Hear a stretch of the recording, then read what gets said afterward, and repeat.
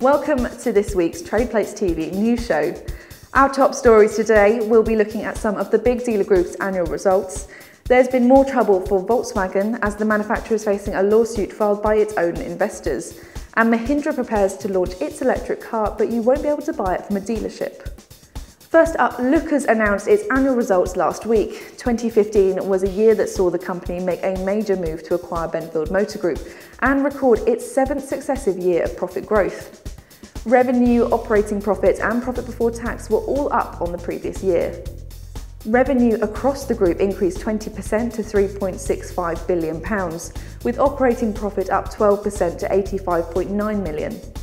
Adjusted profit before tax increased 11% to £72.1 million from £65 million in 2014. I caught up with Managing Director Nigel McMinn earlier in the week to find out how Lookers have managed to continue this growth. And a lot of that is just down to really good, solid management, operational execution at a high level, and constantly working on bringing up underperformance to the average and improving, all of the metrics and the KPIs that are in the business. So if you like, the day job of organically making the business as good as we can do.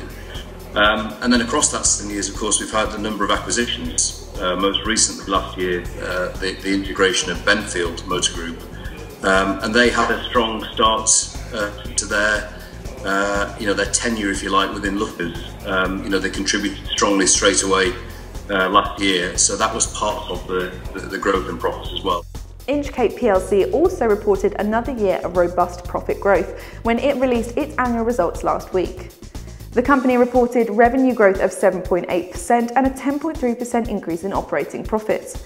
Revenue for 2015 stood at £6.8 billion, up from £6.7 billion in 2014.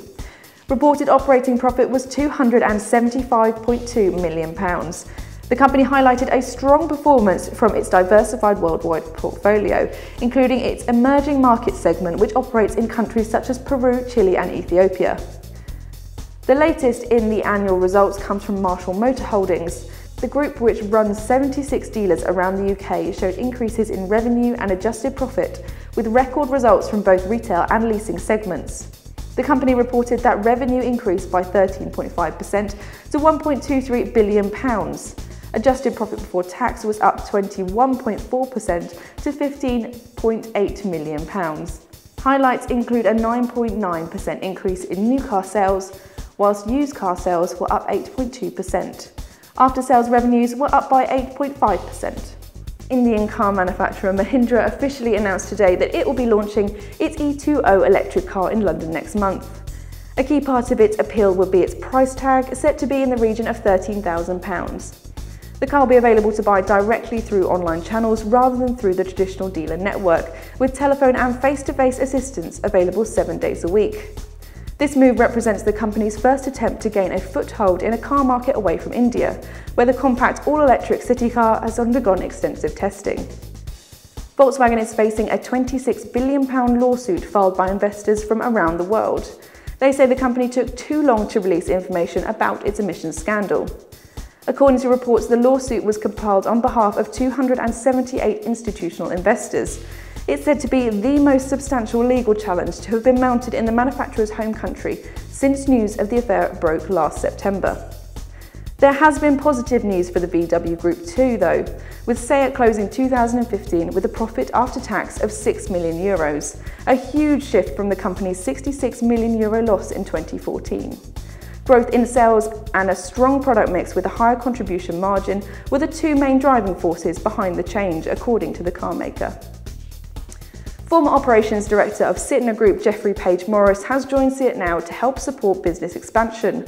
After 18 years working with Sytner, Page Morris left the group last summer to start his own consultancy business.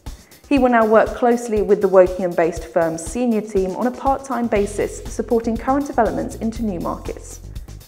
In York, JCT 600 has started work on a £815,000 redevelopment of its Volkswagen dealership in Clifton Moor Gate.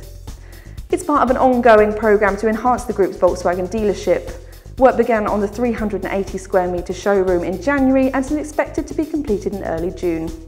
The refurbishment includes comfort zones, enhanced hospitality areas, a business lounge and a customer quiet zone. The man who established and managed the fleet division at Virtue Motors has retired after nearly half a century in the motor trade. Virtue Group Fleet, part of Virtue Motors plc, has now said farewell to David Jewell, who joined the company in 2008. During his 8 years with the business, he oversaw the launch of the fleet division. Since its launch, Jewell has watched his team increase from just 3 to 20 members, while the fleet itself has risen from 500 to 10,500 vehicles. Finally, a big screen star is up for sale on Auto Trader. The Ford Mustang GT500 Shelby Cobra for sale at Motor Hub in Keighley featured as Eleanor in the 2000 remake of Gone in 60 Seconds. It's one of 6 cars that was made for the film and even features the Go Baby Go button on the gear shift. I'll be back again next week. Don't forget to subscribe to our channel or to subscribe to our mailing list. Just click on the link above my head now. Thanks for watching. This has been Trade Plates TV News Show.